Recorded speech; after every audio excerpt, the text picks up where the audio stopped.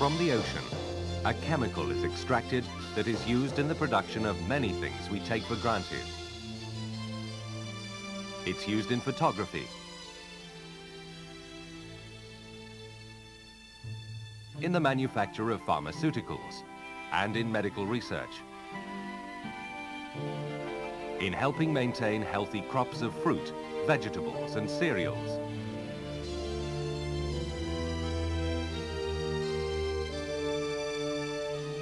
in dyes, and as a flame retardant in the manufacture of furniture.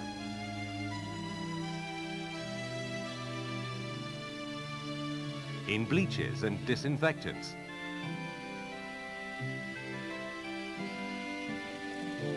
In water treatment systems. In the production of car tires, and as an additive in leaded petrol. What is that chemical? Bromine.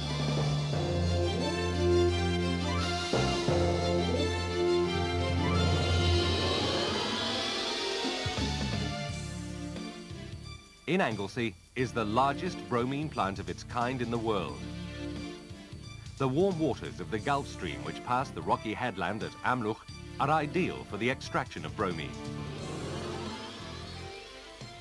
The plant was built in 1953 and forms a key part of the Octel Group. With plants throughout Europe, Octel is one of the world's largest producers of transport fuel additives, bromine, and other chemical intermediates.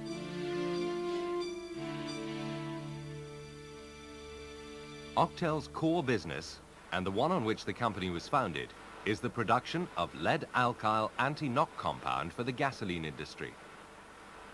One of the main components in anti-knock compound is dibromoethane, a chemical which results from a reaction between bromine and ethylene. Most of the bromine produced at Amlwch goes into motor fuel additives. It takes about 22,000 tons of seawater to make 1 ton of bromine.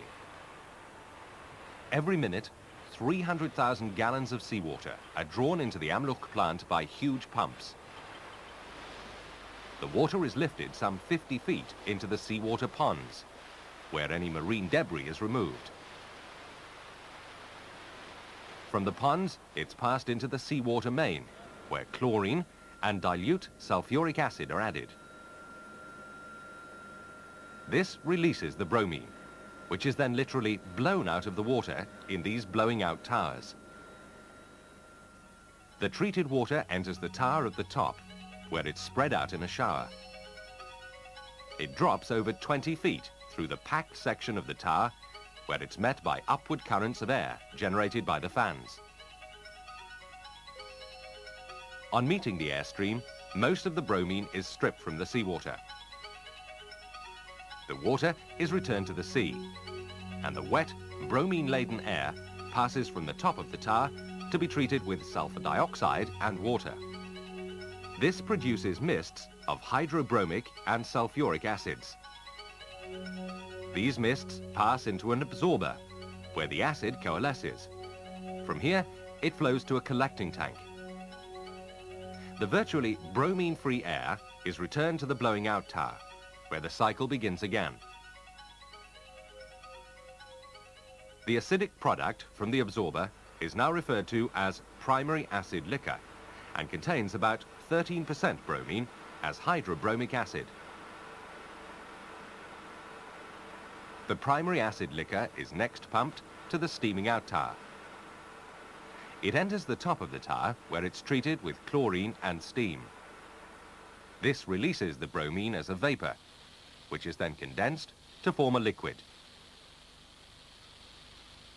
The bulk of the bromine produced goes into making dibromoethane. The remainder is sold or used to make other bromine intermediates. Octel is totally committed to quality and has achieved quality assurance accreditation by the British Standards Institute. Rigorous testing and quality control procedures ensure that all the products manufactured at Amlwch conform to the highest standards.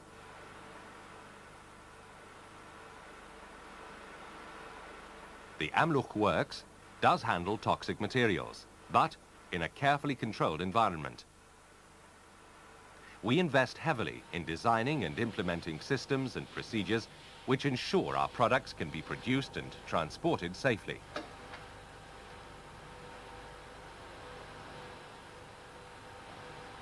The manufacturing plants are operated as closed systems. This means that any hazardous substance is contained in a pipeline system and, as such, doesn't present a risk. If it's necessary to break into these closed systems to carry out maintenance or repair work, strict safety procedures are followed by all concerned. Right, welcome to our COSH training session, and COSH stands for the Control of Substances Hazardous to Health. Training is a key factor in ensuring employees are knowledgeable about the products and skilled in handling them safely. In the unlikely event of an emergency, well-rehearsed plans involving our own personnel and the local emergency services have been designed to minimize the risk to people, plant, and the environment. Safety permeates every aspect of life at Amlwch, and Octel is committed to the most rigorous safety management systems. We're continually reviewing our methods and procedures with the aim of identifying areas where improvements can be made.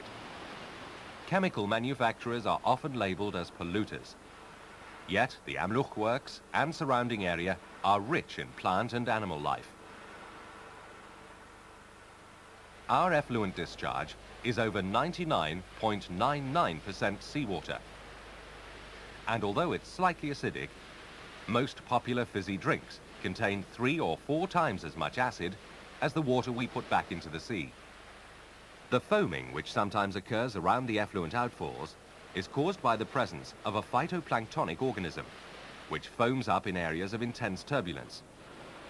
This is a natural phenomenon which occurs widely around the coasts of the Eastern Irish Sea in spring and summer. But our own teams of specialists, backed up by sophisticated analytical equipment, continually monitor the environment to ensure our standards are more stringent than any government legislation demands. And the various government bodies themselves conduct regular checks on the site and surrounding area.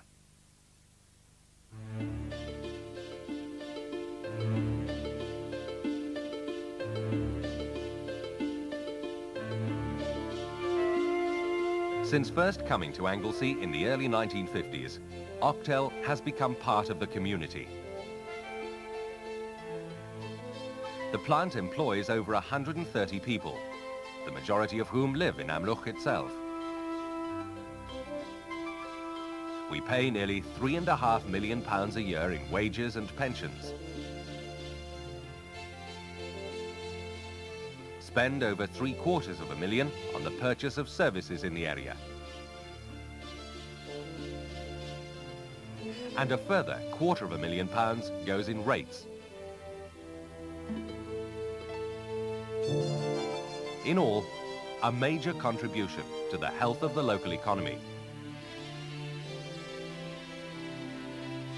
But with the move to lead-free petrol, sales of anti-knock compound, and hence dibromoethane, are in decline.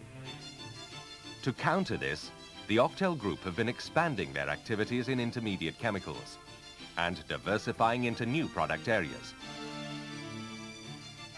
A small proportion of Octel's output at Amlwch is already in these new areas, but this must increase as the need for dibromoethane declines. We hope to build new plants at Amlwch, which will maintain the viability of the works.